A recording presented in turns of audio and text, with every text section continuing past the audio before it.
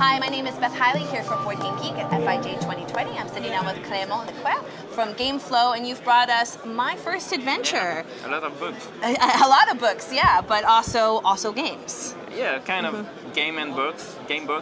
I don't know. it's an hybrid thing, and we don't really know where to put it. But for me, it's more a book than a game. But it's also a little game. It's closer to the book in which you are the hero. So this book.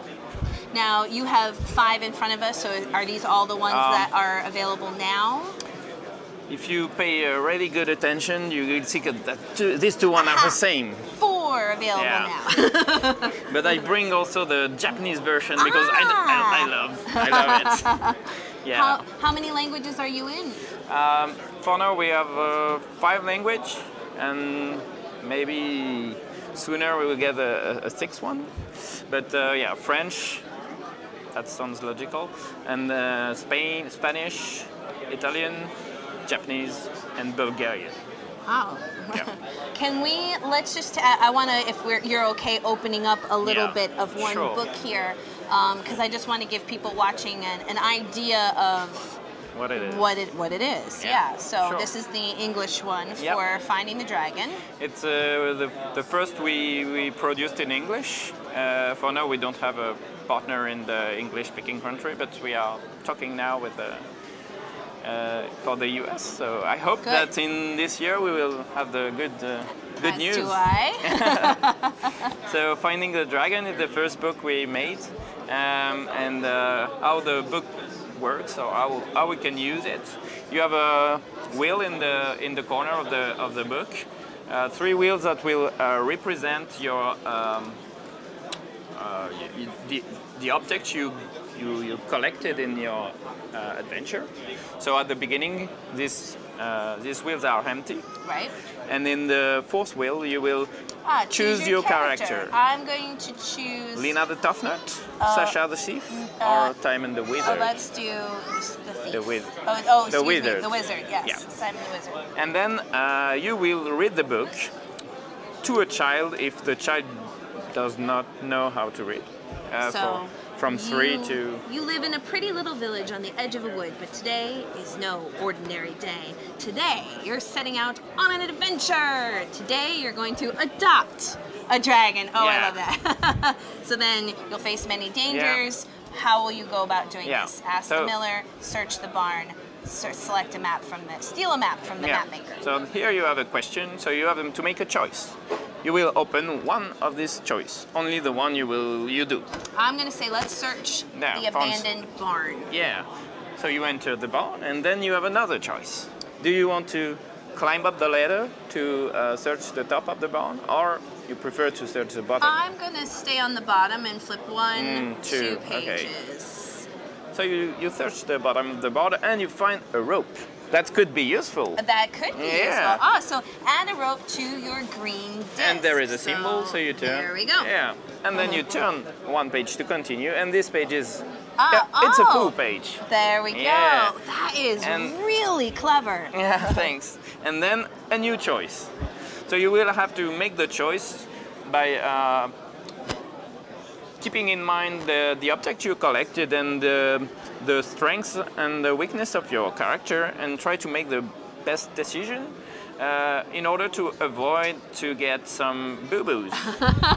At the end of the book, you will have the last part. It's not really a choice, it's more a way of evaluate yourself. How many boo-boos do you have? 3, 1 or 2, or none. And then you will have a different ending. But I don't show the ending. Oh, of course not. Yeah. We're not those people. No.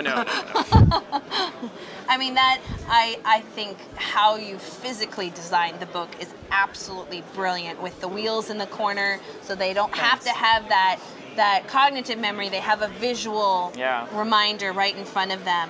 What we liked in books in which you are the hero, and also in role-playing game, we like the character and to keep your to note on your character sheet all the things you collected and stuff, but it was not possible for children at this age, because it's for 3 to 4. So this was a way to create your inventory Without losing any pieces either. Yeah, and without noting anything. You just turn wheels. And again, makes it very supportive for kids who are pre-readers or not yet reading at all. Yeah. So That's the I know, idea. and I think I love that this is very accessible. Yeah, for adults to be reading to kids, but also for kids to be exploring themselves once they do have those reading skills. Yeah, so sure. At the beginning of the reading skills, it's very good. Knowing that you have a fairly broad range there because you could read it to them or they could read it themselves. Yeah. Do you have a target range for an age, or is it just, hey, if it looks interesting, try it, give it a try? Yeah, at the beginning we were more focusing on an adult reading to a child. It was for children who does not know how to read without the reading skill, but it appeared that it was very good also for the children who starts to read.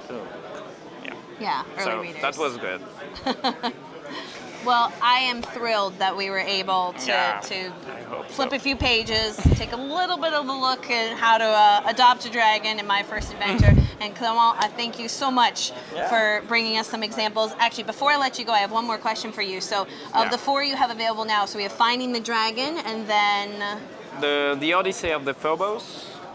Sort of a space adventure. Yeah. Submarine adventure. Right. So undersea adventure, and then dinosaurs. Yeah. No, it's more like African. That's just a rhinoceros. Oh, that's a rhinoceros. I shouldn't have jumped to conclusions. Yeah, but it's a little greenish. Yeah. Okay, fair enough. Which, I mean, talk about like just target topics for children. It's like animals, underwater, space. Adventure, done. Yeah, we have a lot of ideas for next adventures. All right, well, if you guys want to check that out and have an adventure with your kids, whether you're reading to them or having them read for themselves, you can check out My First Adventure, which is being published by GameFlow, and thank you. Yeah, thanks. Many thanks to you.